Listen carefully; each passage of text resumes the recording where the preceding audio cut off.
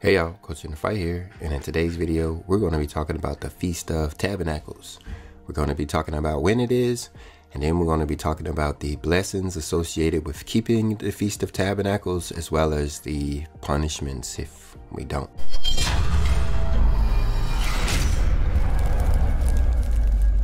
We're looking here in Exodus chapter 23, which is part of the Book of the Covenant. Now, I wanted to bring this out because it is part of the covenant, which is Exodus chapter 20, 21, 22, and ends there in 23, because it mentions the three covenant feasts of the Lord. Of course, there are 7 of them total, but only 3 of them we see here mentioned in the Book of the Covenant.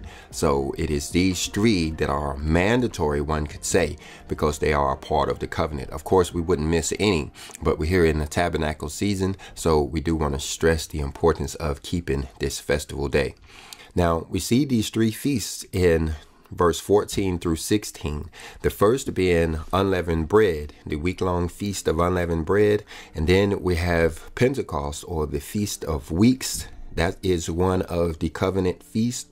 And then the third one, of course, is the Feast of Tabernacles, that week-long festival that we are talking about in this video. But notice down here in the verses that follow that it talks about this angel of the covenant here, this angel who is supposed to come and help those who actually keep the covenant. That would be the same angel that we hear about over in Daniel chapter 12 in verse 1 through about verse 3, where it's talking about Michael, that great prince who will stand up for the children of thy people.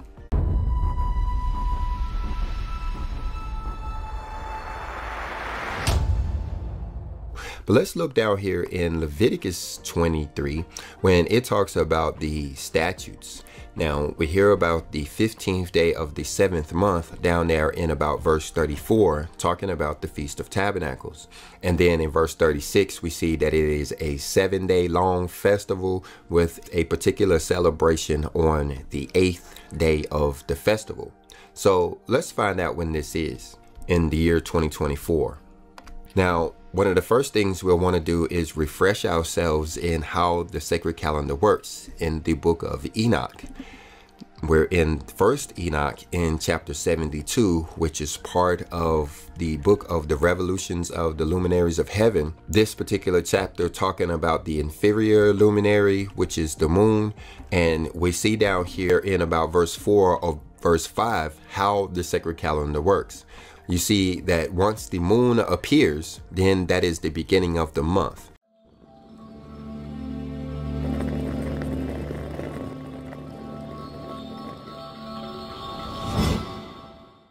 But looking in Enoch, we see that it clearly has to appear first, and that is why there are many who go out and view the moon when it comes to these seasons and these calendars.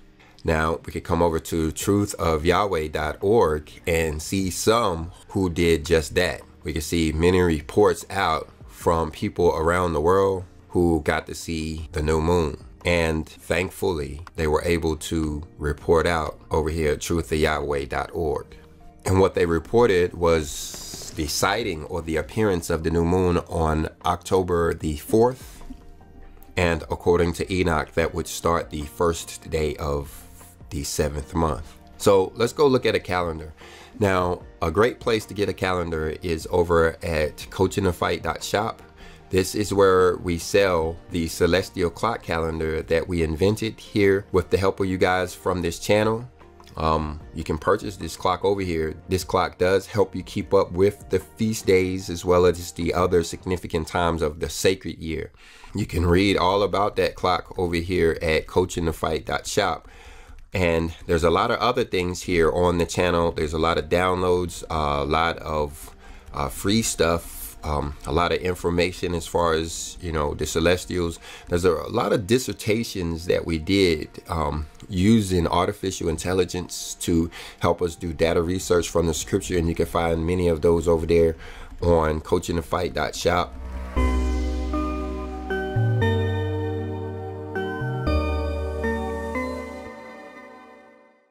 thing that's over there is our calendars and other charts, but the one we're looking for is for autumn of 2024.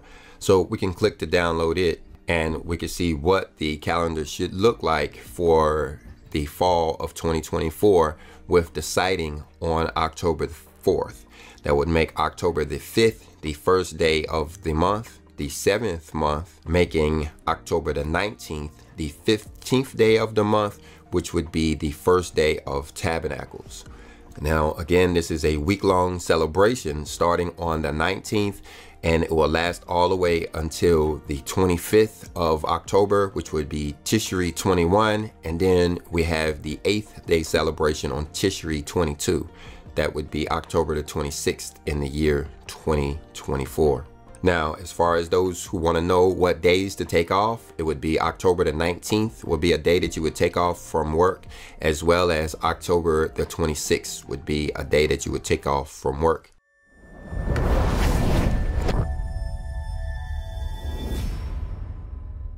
So be sure to mark your calendars and be prepared to keep the feast on those days. Look for other videos that we have on how to keep the feast properly. But now let's jump over to Zechariah chapter 14 and look at a few verses talking about what happens if we choose not to keep the festivals.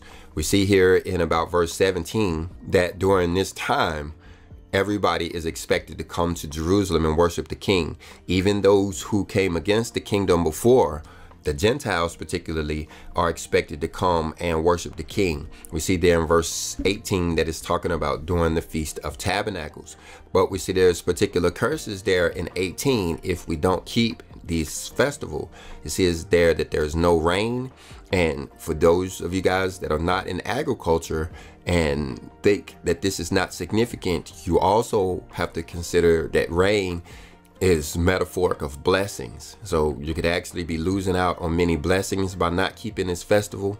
But then you see that it's talking about the plague down there as well, which reminds us of what we read over there in Leviticus chapter 26. Many of those curses in that chapter may result from not actually keeping the Feast of Tabernacles. This would be a punishment. These people may get the punishments of Egypt.